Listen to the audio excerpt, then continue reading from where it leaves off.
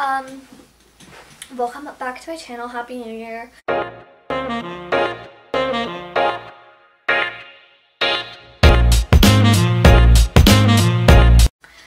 In today's video, I'm actually going to be talking about college. I've wanted to make this video for a really long time because I feel like my experience with applying to colleges and stuff has been a little bit different than most people, and I had certain ways of doing things, and I feel like that would be helpful to you guys. If you're already in college, then you could click off this video. Thank you for watching up until this point. If you're in high school and you're going to be a senior next year and you're going to be applying to colleges, I would recommend watching this video because I don't have older siblings, so I really didn't know what I was doing, so I kind of figured it out on my own, and I'm a very independent person regardless, so I kind of figured it out and figured out what I had to do and all that kind of stuff. So this video is basically going to be some tips that I've collected and want to share with you guys, and just my general experience and what I recommend doing and what I recommend not doing.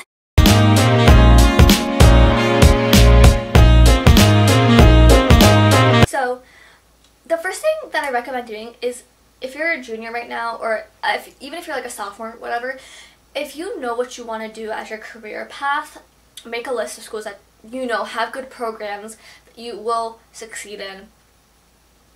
Make a list of colleges that have programs specific to your career path and that you would like to go there.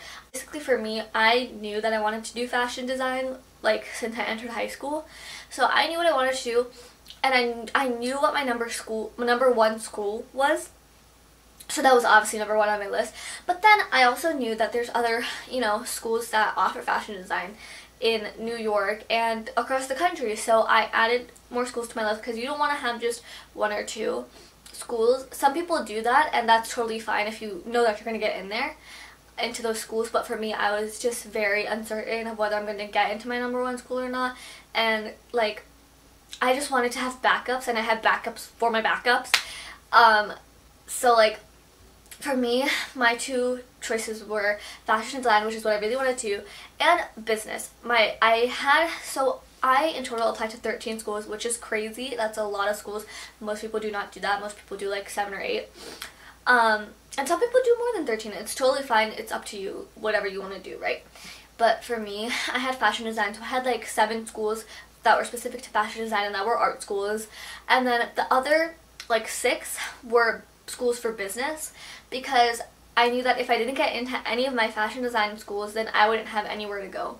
But I just was very unsure of what was going to happen. I didn't want to leave anything up to chance, so I made sure that I had backups for that purpose. So I am also interested in business, and I want to study business in college, the business of fashion. But I knew that if I didn't get into any fashion schools, I would definitely want to study business, so I added to my list a bunch of business schools that I knew had good programs, plus the colleges in state that offered business for me. I altered my list now and then, but I made that list in my junior year, towards the end, well, not towards the end, before spring break, so during this time, but last year, I made that list, and I talked to my parents, and we figured out what I wanted, what programs I was interested in, and what schools I would like to go to. And then after you've made that list, you can always change it. It's not set in cement where it's this is your list, and it's up to you, so you can always change it. It was very helpful to actually go and see the college because, first time doing this, I'm the oldest kid in my family. My parents have never gone through this before. I've never gone through this before, and I really wanted to have all the information possible so that I could apply to these schools properly and just get all the information that I needed, so I knew what I had to do. And I found it very helpful to go on college tours. I went to as many as I could. Obviously, the school that was in California that I applied to, I'm not going to go to a college tour there. Even Rhode Island or Atlanta, that's far for me, so I obviously wasn't going to go to college tours for those places. But during my spring break of junior year, my parents and I decided that we were going to put all the college tours in that week, as many as we could. So we did Drexel, NYU, UPenn, I think we did Rutgers. So I think we did a bunch of stuff. Going on the website, it's probably easy to use, but I feel like just going in person, being able to see the school and the facilities and what they have, and have someone tell you about all the information that you need to know is very helpful. And it's better to get a clearer understanding of the stuff that you need to know, rather than being confused and like having to do it yourself. I think and these college tours, you don't have to pay for them, they're free, and it's provided by the school, so why not just go and do it? And I had a nice spring break, but a lot of people that I know, they went during the weekends, or they took a day off from school and went, which if you're not okay with that, I mean, just go to as many as you possibly can that are close to you. Tips for this whole process is just be super organized. Don't be messy. Like, you're the one applying, you need to know what you have to do, so just be organized. You're gonna help yourself in the long run. It makes life so much easier. So the one thing that I decided to do, my parents didn't really, I mean, my mom kind of told me to do this, but the number one thing I did was make a spreadsheet. So go on Google Sheets, go on Excel, whatever you have, and you have your list of colleges, right? So in one column, just list all your colleges, and then the information, the deadlines. This is for the deadlines. So I had a column for early action because I wanted to do early action for a couple schools. Then regular decision, the application website. So is it on the school website? Is it on Common App? Is it on Coalition? Where is it? And then the FAFSA deadline. The FAFSA is very important. Just do that as soon as possible. Just get it over with so you don't have to worry about it. Yeah, so I had all my schools listed here that I had early action. I put all the dates for the schools that I was planning on doing early action for. Like, if I'm not doing early action, like, I applied to NYU, but I wasn't going to do early action. I mean, they don't have early action, they have early decision, but I was going to do it anyways, so I didn't put the date there. I just put it for the schools that I wanted to do early action for, and then regular decision for obviously all of the schools. One other thing I recommend doing is if you have, like, those big calendars at your house. I already had this at my house for 2018, but I was obviously in 2019 when I was applying, but if you have one of those big calendars that, I'm going to show you how big it is. Like this big. Rip it off. Rip the months, September, October, November, December, whatever. The months that you need. And what I did was, basically, this is for the month of November. But as you can see, I have the important dates circled. I have it all written in. So this month I was working on my portfolio for my art schools. So like, I had when the FAFSA was due, which I had already done that, but so I made a schedule for myself basically, but I can't keep it all in my head. I'd much rather write it down.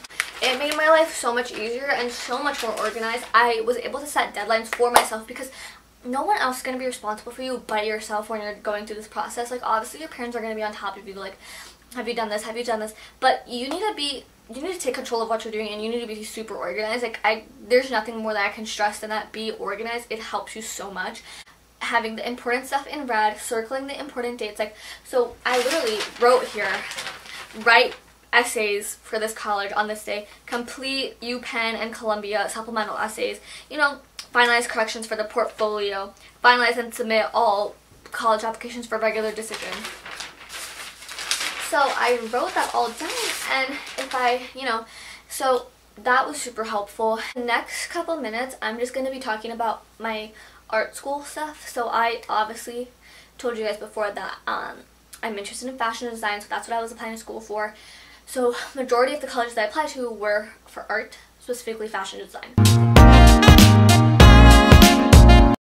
So I obviously had to create portfolios. Now, when I was looking at art schools to apply to, so I did apply to FIT, Fashion Institute of Technology. It's in New York, and that is my dream school. I want to get in there really bad, and their portfolio requirements are fashion sketches. But for other schools such as Pratt Institute, Parsons College, and like RISD, Rhode Island School of Design, they require portfolios that are art-based, not major-specific, because you don't choose your major until the second year. I would not call myself an artist. I'm not good at it. You might look at my portfolio and be like, oh, well, your portfolio is good, whatever. But, I mean, I think it's okay. But I am nowhere near, like, an artist, or, like, I can't paint, I can't draw, I can't, you know, do anything. I can draw garments and fashion sketches, that's what I'm good at, but I cannot do, you know, like fine arts. That's not my skill set. I just can't do that. So this was kind of scary for me to have to create these portfolios where you have to include fine art work and things like that, but at the same time they want you to think about, you know, what's the meaning behind this piece of work. Like, they don't want a picture. Most of these schools, when I say they, I'm just talking about like schools that didn't require fashion sketches and required like an art, like a fine arts portfolio. They don't want to see drawings of still life for every single piece of work that you submit to them. You know, you submit like 12 to 20 pieces of work, and I've talked to like people from who review the portfolio. They don't want to see like a bowl of fruit and then a bowl of vegetables and then, you know, like the garden outside your house.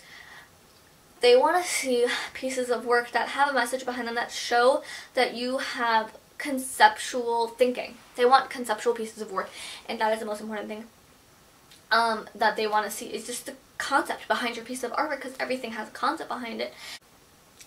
So when I was going into this, I was like, oh my god, what am I going to do? This is going to be so hard, you know, like I've never done, I mean, I've taken art classes before for fine arts, but I was never really amazing at it. Like, I can't even draw a stick figure. How am I going to create fine artwork? And it can't be still life, it has to be conceptual, and like, how am I supposed to come up with these ideas? When I look back at, you know, my ideas and the whole process of coming up with them, I'm proud of myself. Number one, because I had never done anything like this before. It was totally out of my comfort zone. I was so scared about messing it up, and that's why I literally postponed it for so long. I was like, I can't do it right now. I'm just going to mess it up. I'm going to fail. Like, it's not going to be good. I'm not going to get into any of the schools. Like, that's probably the number one reason why I thought I was not going to get into any fashion schools, like I said before. Just because I was so scared to create this art portfolio. Once I started, though, it was amazing. Once I started, I'm literally not even kidding you, I had so much fun doing it. And when I tell other people who aren't applying to art schools, I'm like, when I talk to my friends, I'm like, yeah, I have to make a portfolio with art. They're like, oh my god, that sounds so much fun.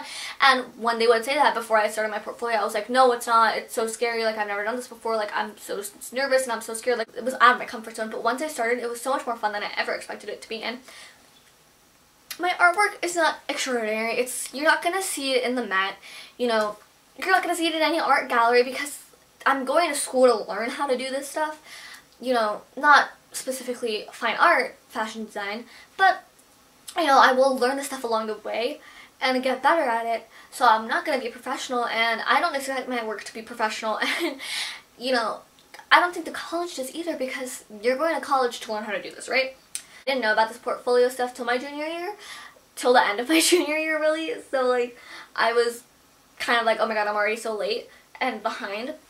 But when I was watching this video, most people say that they start, and one of my friends that also applied, they say that they start, sorry, like, my arm's itchy, but they said that they started in the beginning of their junior year, and they worked on this portfolio throughout their junior year, and then maybe a little bit into their senior year, but they didn't want to do it in their senior year because that's just stressful, which I understand. You know, it kind of was at times, because you're like, you have to get this done, the deadline's coming up, whatever. But if you're that kind of person who gets really stressed out really easily and just freaks out and then just like freezes and can't do the work, then I recommend starting in your junior year. Another thing I recommend for your portfolio is, if you have the opportunity to go to National Portfolio Day. They had it in New York, but they have it like literally everywhere. They have it in like Florida, Texas, California, Pennsylvania, New York, probably a bunch of places, and I think they even go to Canada. I think they go to Toronto. You know, it's on a weekend, it's on a Saturday. For me, it was on a Saturday. If you have the opportunity to go, because literally every art school goes there, like FIT, Parsons, RISD, a bunch of stuff, like every school goes there. And it's free. You don't have to pay, you don't even have to sign up, you just show up there, and you know, get in the line and just show the representatives there your artwork, and you can definitely get feedback. And so, you know, if you're starting in your junior year with your portfolio, whatever you have, just go and show them, get your feedback, so then when you're working on it, senior year comes up, it's there again, go again, get your feedback, and, you know, make whatever corrections you have to make. And I did get corrections. I'm not saying my work was perfect, I obviously got corrections. And so I pushed myself really hard to have all my work for my portfolio done before National Portfolio Day, which was in the end of October. I think it was October 26th for me, was National Portfolio Day. So I made sure that I had most of my pieces for my portfolio done before that deadline. A couple more tips. When you're starting with your portfolio, I think to get inspiration, the two things I recommend, if you can, go to art museums. I went to the Met. I was in a class, but we went to the Met, and I got some pieces from there that I got inspiration from. Also went to Cooper Hewitt Art Museum, got some inspiration from there, and I just had it in my little notebook, and I just wrote down the information for the piece that I was looking at. Maybe it'll come in handy, maybe it won't. I have stuff in there that I never looked back at, but one of the things I did use. But at least you can get inspiration and look at other people's ideas and their process of thinking, which I think is very helpful. Another thing that I have is don't copy other people. I know I just talked about inspiration and looking at other people's artwork and kind of seeing that, like looking at their ideas, their process, but just don't copy, because first of all, the college will know. Second of all, it's not your idea, and are you really okay with submitting something that's not your idea? Some of you might say yes, okay, but number one, it's just not right. Number two, the college will find out. Number three, it's just, you're not going to be original, and the college will know, and you're just setting yourself up for future failure. Not to be like negative and everything, but that's the truth. The thing I wanted to add was that step out of your comfort zone. Make sure you're uncomfortable. Literally, this whole portfolio process was out of my comfort zone for me because I literally don't have any experience with fine arts. But at the end of the day, I'm very happy with the results that I got from my experience with the portfolio, and it was very fun to experiment with different media: watercolor, acrylic, charcoal, clay,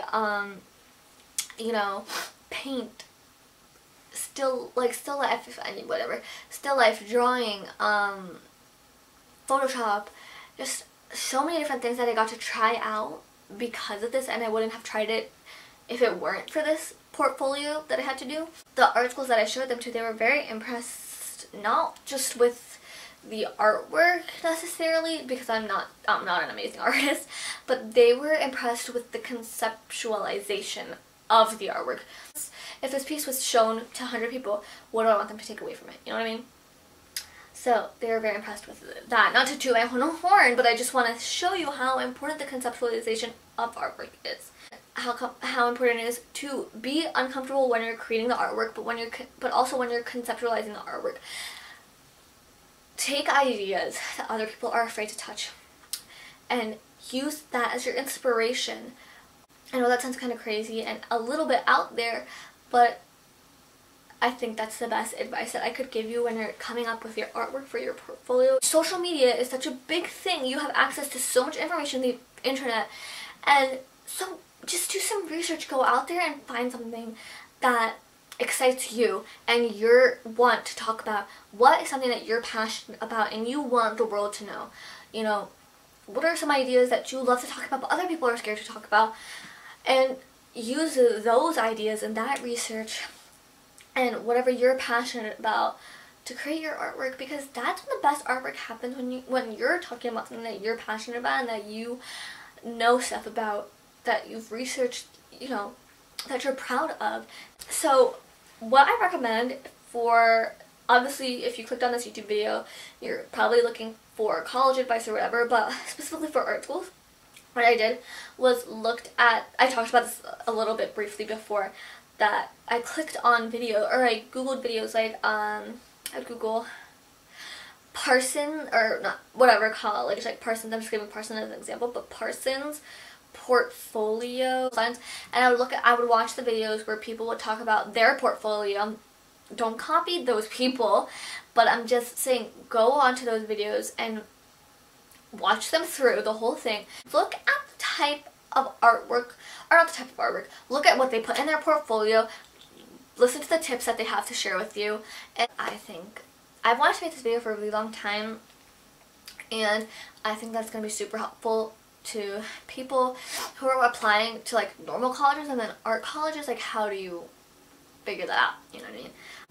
And I think that if you follow But I did not, I'm not saying mine is perfect and mine is the best way to do it, but I think that the way I did it is very beneficial was beneficial to myself and made it less stressful. If you take one thing away from this is to be organized for all college applications, and if you were clicked on this video specifically for the art school part, then the number one thing I want you to take away from this is make sure you are uncomfortable creating your portfolio and hopefully you gain some knowledge from this video that you didn't have before, you gain some tips with organization or for the art schools that you didn't have before. Yeah, thank you guys so much for watching. I love y'all and I'll see you in the next one. Bye ladies!